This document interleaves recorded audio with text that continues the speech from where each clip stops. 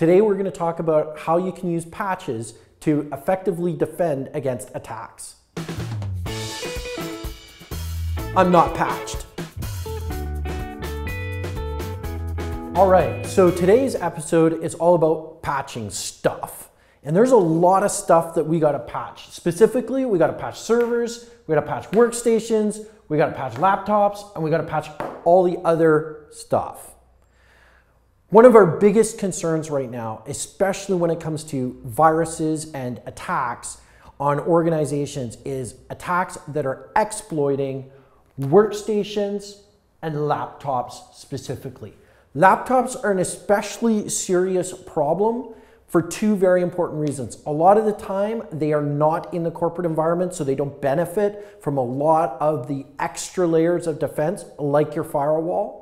A lot of the times, they're being used in public spaces on public Wi-Fi. And the recent Superfish vulnerability indicates that they are really susceptible to man-in-the-middle attacks. That's where somebody's intercepting the information that you have. This is a huge risk in a public access space.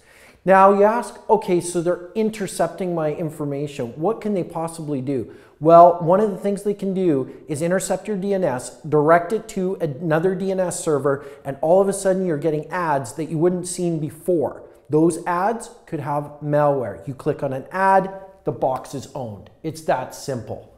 That's the danger of having an unpatched machine. Workstations. Your users are a threat to you. What they do, what they click on can infect your network. And in fact, recently there was a huge discovery made by a security company that Russian banks were targeted. Okay, they were targeted and the loss was somewhere between $300 million and $1 billion. Okay, how did those bad guys get at those machines? Those machines were not patched against a vulnerability in Microsoft 2003. That vulnerability, one was from 2012, one was from 2013, and one was from 2014. All of them had actually been patched, with the last patch coming out 10 months ago. So you tell me, are you really going to want to work in an organization that doesn't take patch management seriously? I don't think so. Patch management, according to the Australians, is the second and third most effective defense against advanced persistent threat, which advanced persistent threat is the hardest threat to deal with. Lastly, your server.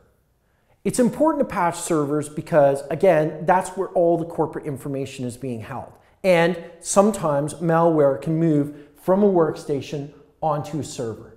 And if the server isn't patched and up to date, then you have a serious situation where you not only have infected workstations, but you have an infected server. That server, because maybe it's a powerful server, can start doing a whole bunch of nasty things, including blasting out spam, possibly conducting denial of service attacks on other organizations. But the more insidious is when the bad guys have gotten in there and they take it over and they make it a command and control server, controlling thousands, if not hundreds of other computers to do the bidding of whoever the bad guys who've infected that server. Thanks for joining us, and make sure you subscribe to our channel.